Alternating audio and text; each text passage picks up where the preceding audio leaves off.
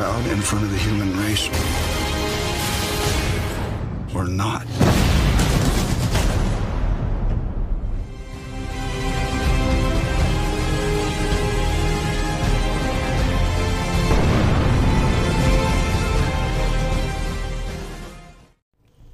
We see DC trying to make a comeback after the horrible movie with Man of Steel.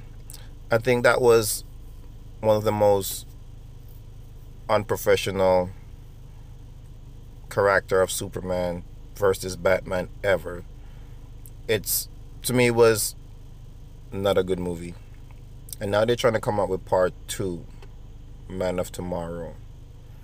I'm not sure how this movie is going to fly with a lot of DC fans and a lot of fans of Superman and a lot of fans of Batman. Just the comic world only. I'm not sure. See where they're trying to incorporate The Rock to play. I even forgot his name right now, to be honest with you.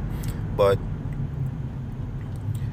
hopefully this will kind of be a rebound movie. Hopefully it'll be a good one. I'm not too sure though. I'm still skeptical of the movie. As I said, the first Batman vs Superman was horrible. It was horrible in every single fashion. Telling me that the man without no powers, the man with powers, the son of God knew how to just say no. I guess you could say Batman he's my have role money model. that he could. Bruce Wayne have money that he could build all his gadgets. We could be facing global war. How are you? I'd use the time.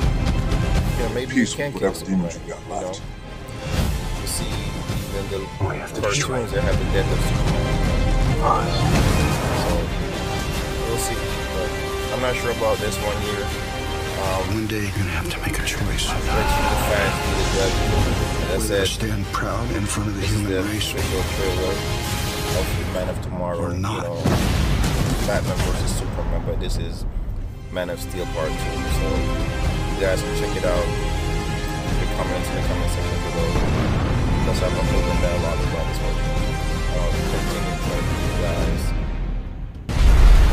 updates on this movie. Should be releasing in 2020. This is the official trailer right now. Trailer 1 per se. Let me know what you guys think of this movie. Thank you guys for tuning in. Like, share, comment, and subscribe.